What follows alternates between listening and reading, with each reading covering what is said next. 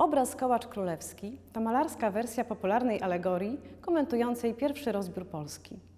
Nad rozpostartą mapą ukazani są czterej władcy. Caryca Katarzyna II, wskazując fragment polskiego terytorium, spogląda na króla Stanisława Augusta Poniatowskiego.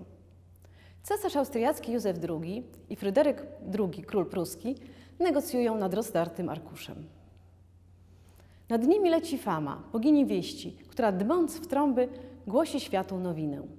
5 sierpnia 1772 roku w oddalonym o ponad 1000 km od Warszawy Petersburgu władcy Rosji, Austrii i Prus ostatecznie ustalili, jak rozpocznie się grabież ziem Rzeczypospolitej.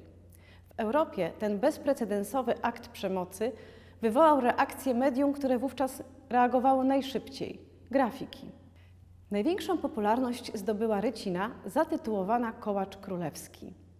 Tytuł ten nawiązywał do wypieku, który tradycyjnie był przygotowywany z okazji Święta Trzech Króli, a także do żartu, jaki pojawił się w korespondencyjnym dialogu między Fryderykiem II a francuskim filozofem Voltairem.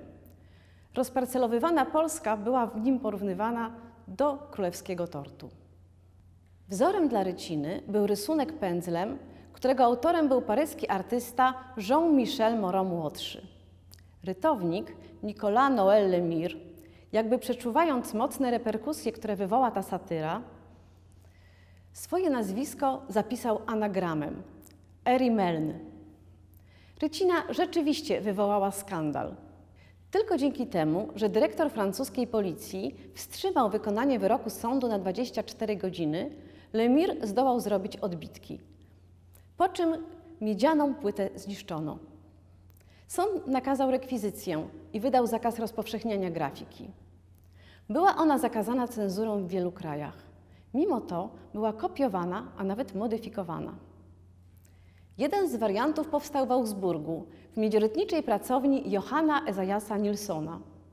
I właśnie ten wariant posłużył nieznanemu z nazwiska artyście do namalowania obrazu, który pokazujemy w Muzeum Pana Tadeusza. Ta niemiecka redakcja tematu pozbawiona jest sugestywnego dramatyzmu francuskiego pierwowzoru.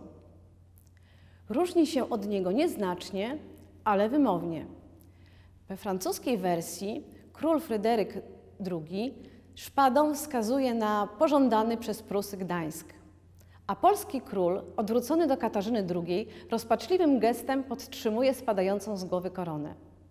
W wersji niemieckiej Fryderyk II już bez szpady rozmawia z Józefem II, a polski król, ustawiony frontalnie do widza, bez korony, spokojnym gestem wskazuje na odlatującą Famę. W tym wariancie Fama trzyma 3 dokumenty. Są to traktaty legitymizujące rozbiór Polski.